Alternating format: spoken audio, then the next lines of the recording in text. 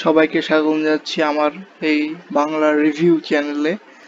তো Bangla review channel আমার এটি।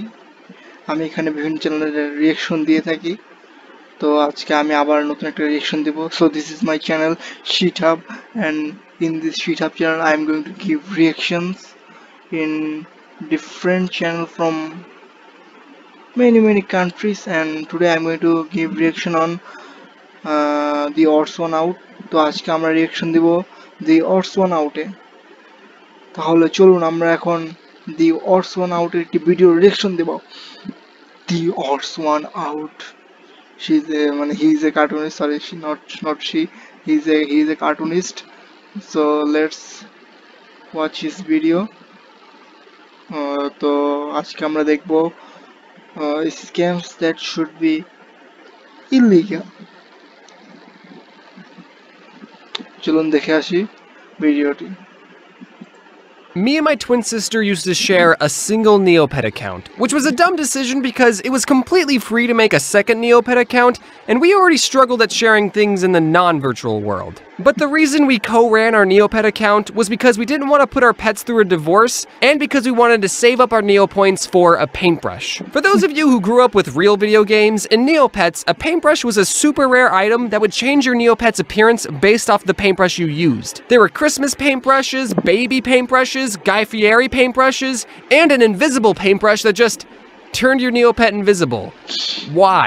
When I said that paintbrushes were a rare item, I meant it. You see, your average Neopet paintbrush would sell for about 1 to 2 million Neopoints, and the most me and my sister had ever saved up was about 100,000. Why did you spend 3K on food? We're trying to get paintbrushes!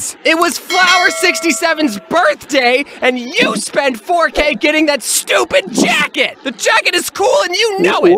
One day, my sister went searching in the back alleys of the internet for other ways to obtain a paintbrush, and she stumbled upon this website that said, "Get free paintbrushes," and all she had to do was enter in her username and password, and they'd send us a fairy paintbrush. Ooh. And in a moment of desperation, she entered in the login details of our shared account into a shady website, and you'll never guess what happened next. We log into our account, and there were 3 fairy paintbrushes in our inventory, and just kidding, we got hacked. And we lost all 100,000 of our Neopoints, and we never got the paintbrush we were promised. But we learned a valuable lesson that day, which was, people will try to scam you, so trust no one. We were lucky enough to only lose virtual money, but some people aren't that lucky. On the internet, you have to deal with people trying to scam you constantly. There's probably comments underneath this very video of people using my name and profile picture saying, "Click on this link and get a free gift card," and they always use a stupid amount of emojis so their comment sticks out more. I thought it was obvious that those comments were fake, but some people still fall for them. Listen, we need to get one thing straight about our relationship. If I ever use this many emojis, I want you to shoot me. Scammers like to target non-tech savvy people, or what I like to call babies and baby boomers. There's a lot of things you can do to help prevent people from taking advantage of you on the internet, but my rule of thumb is that if something sounds too good to be true, it is. No one's giving out free gift cards, your long-lost uncle didn't wire transfer you money, and you can't get free paintbrushes. You can't cheat the system, that's just life, man. Also, if you ever get a pop-up saying your computer has a virus, call this number to fix it. Don't. A guy with an Indian accent named Jason will charge you real money to fix the virus, but won't do anything, because you never had a virus in the first place. But those are all illegal scams. People go to jail over those scams. Identity theft is not a joke, Jim. Millions of families suffer from it every year. However, there are some scams that are, for some unknown reason, completely legal. And frankly, I think we should reopen Alcatraz for the people who do these scams.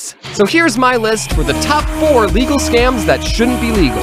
The first legal scam is mobile games. I was doing a show with this 9-year-old kid named Araya, and in the show he was gonna punch me like this. And one day while we were rehearsing, Araya asked me, "Can I play some games on your phone?" So I gave him my phone, and his dad told me, "Hey man, I don't even trust my kid with my phone." And I thought, what's the worst thing he can do besides tweet something or delete my YouTube channel? But he did something so much worse. He downloaded a free game, and inside the game you could buy a VIP member version that gave you extra lives and more skins. The thing that was a scam was that the app gave you the VIP member free for 3 days, then charged you $6 a week. That's $1 a day, not including Thursdays, to play some stupid mobile game. It's more expensive than a Netflix subscription, and a tasty hot and ready $5 Little Caesars pizza. Now some of you might be thinking, okay, yeah, that's a ridiculous price for a mobile game, but that's not a scam. They tell you how much it's going to cost right there on the screen. But here's the thing. Roughly 0 people bought the VIP member pass because they were fans of the game and didn't mind the price. No one is willing to pay a weekly bill for a game where all you do is this.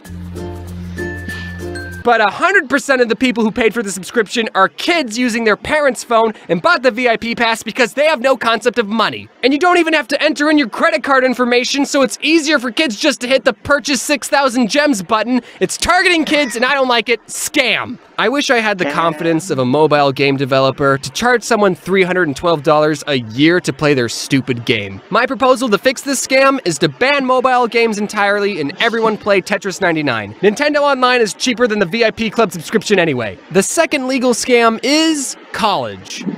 Textbooks. We live in a society where all human knowledge and misconceptions are contained on the internet. But if you print out that knowledge and bind up the pages, suddenly you made a best-selling book that people are required to buy. There are some textbooks that are just a CD or a code that you need a computer to even access the book, so what's the point of buying the textbook if you have a computer that's connected to the internet in the first place? And don't tell me that the books are better for people that don't have internet. I know you have an internet connection, because come on. My solution to this scam is to drop out and make YouTube videos. The third legal scam is psychics. I don't want to debate whether or not psychics are real, because they're not. My horoscope told me so. My belief is that no one can talk to dead people because we're not living in a cartoon. And it just makes me sick that there are psychics who are taking advantage of people who are grieving and are so desperate to talk to their loved ones again that they'll try anything, even paying people to lie to them.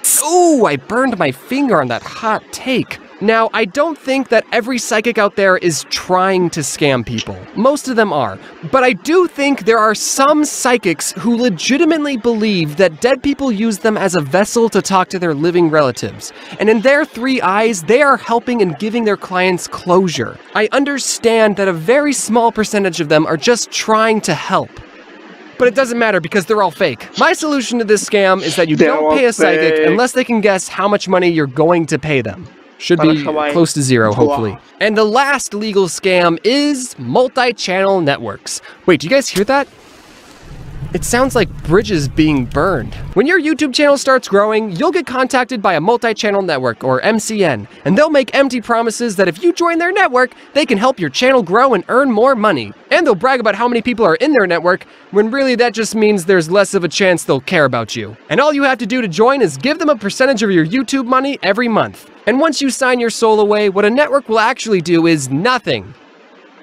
Except take a cut of your money every month. It's like showing your dog a tennis ball and then pretending to throw it, and then when the dog realizes he's chasing nothing, he's already signed a 3-year contract to keep chasing the fake ball. I know this last scam might not apply to everyone watching, but if this video helps at least one up-and-coming YouTuber to not join an MCN, then it will have been worth it. So that's my list for the top 4 legal scams that should not exist and die. I don't think this video is going to actually change anything. People will always be greedy and try and get money any way they can. So if there's anything you should take away from this video, is that I'm giving away free gift cards! Click the link in the description to claim your prize!